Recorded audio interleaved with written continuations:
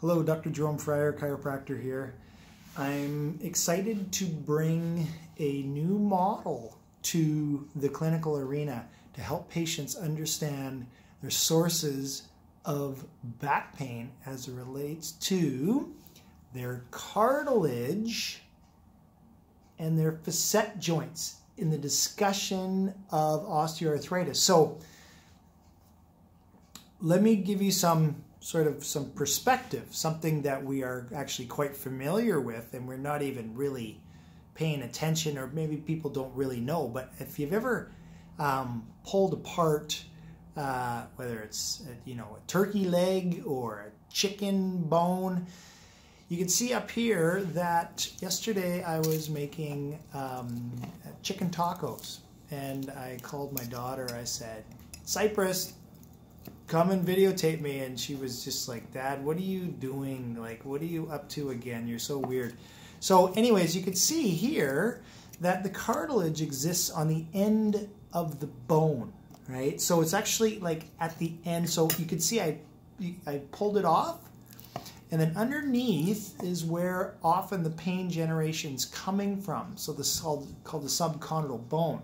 So this is very similar to the modeling that I'm doing now in the facet joint.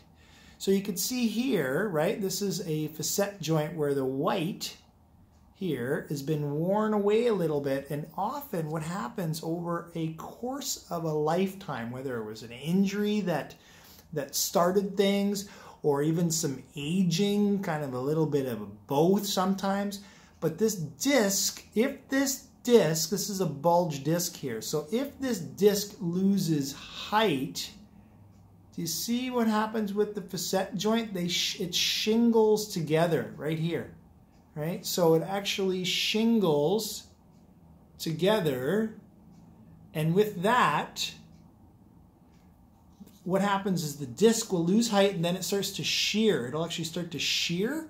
And if it's, if it shears too much, it actually will start to shear off that white stuff and cause sensitivity to the facet joint. Often facets are sensitive when people, they report like prolonged standing, because over time when you stand, the disc will actually lose a little bit of height and the facets start to shingle together.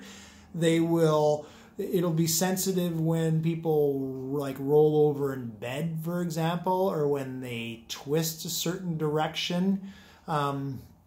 So there's variations of different pain generators in here, but in particular, I just wanted to bring the idea that a lot of people don't know what this cartilage is.